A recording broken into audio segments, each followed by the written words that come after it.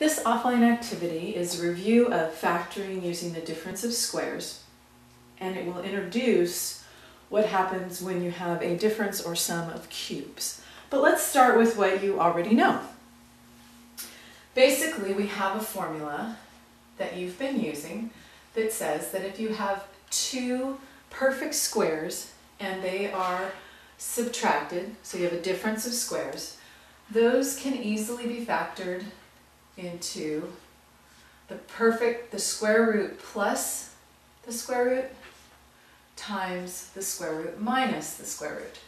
So for example, using that formula, if we had x squared minus 36, we could take the square root of the x, which is x, and the square root of 36, which is 6, and put it into our formula, x plus 6, x minus 6.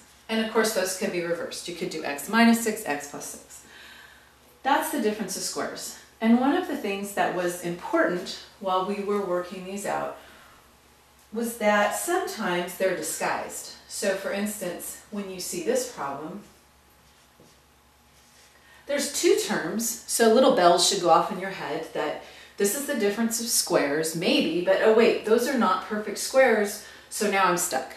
Remember, your first step is always, always, always, always take out the greatest common factor. Always look for things to take out, especially when it's only two terms. You don't have another choice. So right now, we need to get that greatest common factor out. Now in this case, 3x squared and 48 both have a 3 in common.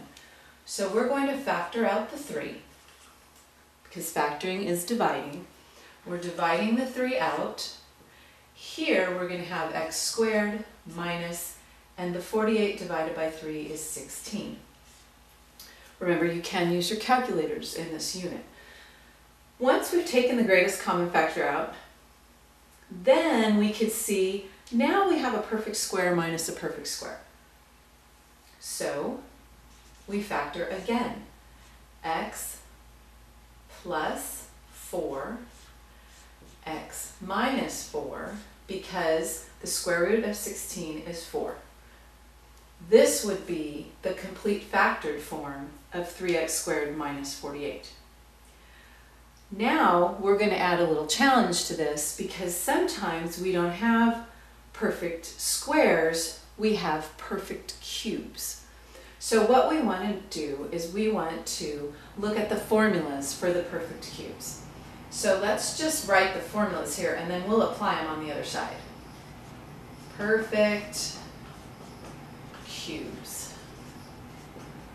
Okay, now you have these formulas in a box on your screen when you go back to the assignment. But we'll talk about what it means a little bit, because you need an easy way to remember them. First of all, if you have a perfect cube minus a perfect cube, this is actually factored by the cube root minus the cube root times, ignore this now, the square of that number, change the sign, multiply the numbers together, add the square of the last number. Okay, now let's look and see how that differs from cube plus b cubed. The formula for that is the cube root plus the cube root times the square of that first number minus, because you got to change the sign, the numbers multiplied together plus the last number squared. Now this is important to note. When they are perfect squares and you have a difference, you can factor them. When they are perfect squares and you have a sum, that is prime. But if you have perfect cubes, you can factor both. So let's look at some examples of some perfect cubes. First, it might help to review a little bit about cubes.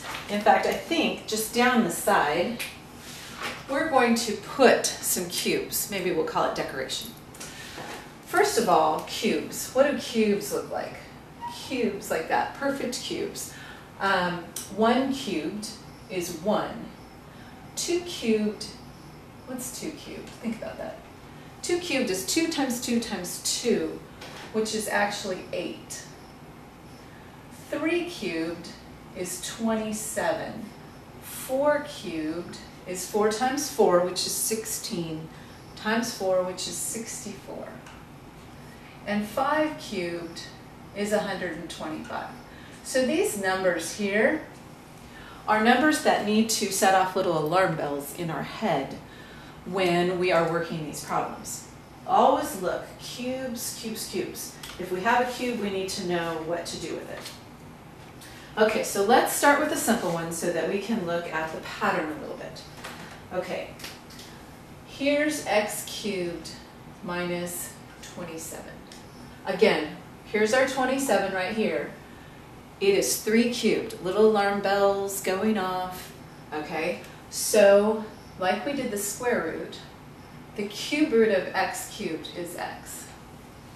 Okay, 27's cube root is 3. Now the way that the pattern works down here is in that first little expression, the minus sign is the same as the minus sign in the original. So this comes straight down like that. So that's our first expression.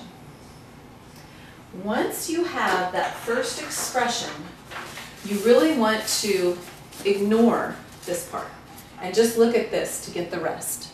Okay? So when we go to get the rest, we square this number, that'll be x squared.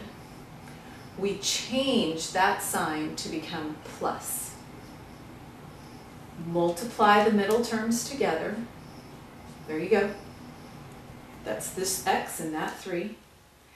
And then add the last number squared, whatever it is. So square the first number, change the sign, multiply the numbers, add the square. That's following our formula, and this is the complete factoring of that perfect cube. Okay, let's look at another one. Let's look at one where you might have to do another step. Y plus, really, 16y. Now, that particular problem we're trying to factor has only 2 terms, so we immediately need to think greatest common factor, because neither term is a perfect cube, nor are they squares. So we want to do the greatest common factor first. So we think about that, greatest common factor. Let me see. They both have a 2 in them, and they both have a y. So we're going to divide out those 2 items and put them out here and see what we have left. So the 2 and the y leave us with x cubed. Here we are left with plus 8. Now we have a cube plus a cube. So we copy the 2y down because we don't want that to go away. That was part of the original problem, and we're just trying to factor it, not make things go away. And then we're going to have 2 more factors. The first one is the cube root of x cubed, which is x. Copy the sign down, which is plus. Take the cube root of 8, which is 2. And then don't look at that problem anymore. Just look at what you have here. Square the first term. Change that sign to minus. Multiply the 2 terms together. And then square the last term, which is 4.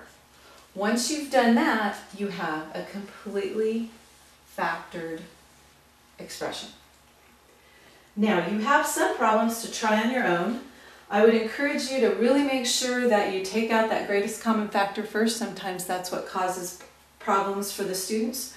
If you have any questions at all, make sure you ask a tutor or an instructor for help.